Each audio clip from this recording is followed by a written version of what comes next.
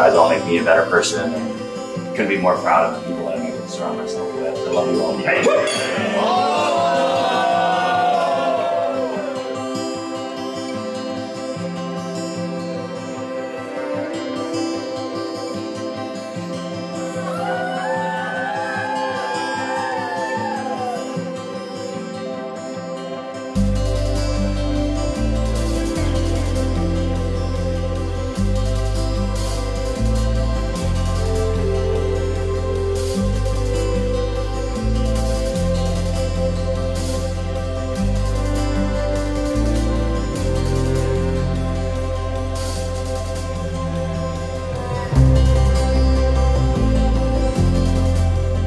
We are here today to unite Ryan and Kelsey in marriage. Finally, on behalf of the couple and their families, welcome to you, beautiful Carmel, and thank you for traveling to be here today. Each of you are here for a reason, because you have impacted Ryan and Kelsey's lives in a meaningful way.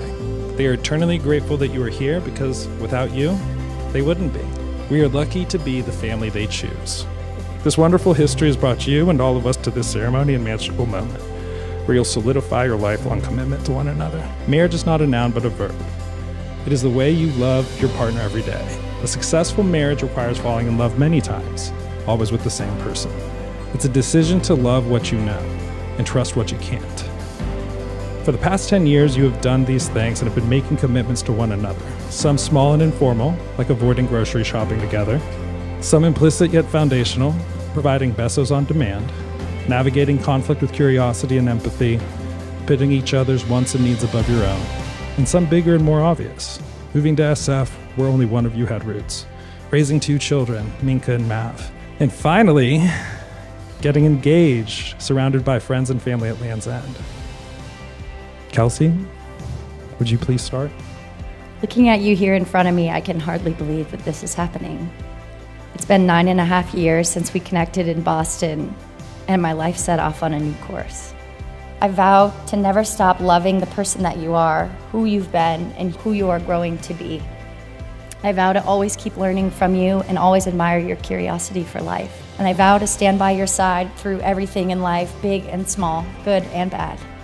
You and this life together fill me up every single day. I am constantly filled with immense gratitude and a big, all-encompassing, full-bodied happiness for this beautiful reality, and that's because of you and what you've given me. It's indescribable, but to be loved by you and feel whole because of the love that we've created and nourished is the greatest satisfaction I could ever feel. Thank you, Ryan. I love you. Kels, it still doesn't feel real that the day we've dreamed about for years is finally here.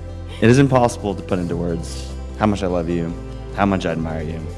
My mom recently shared a quote with me: "Life is the gift of time for love."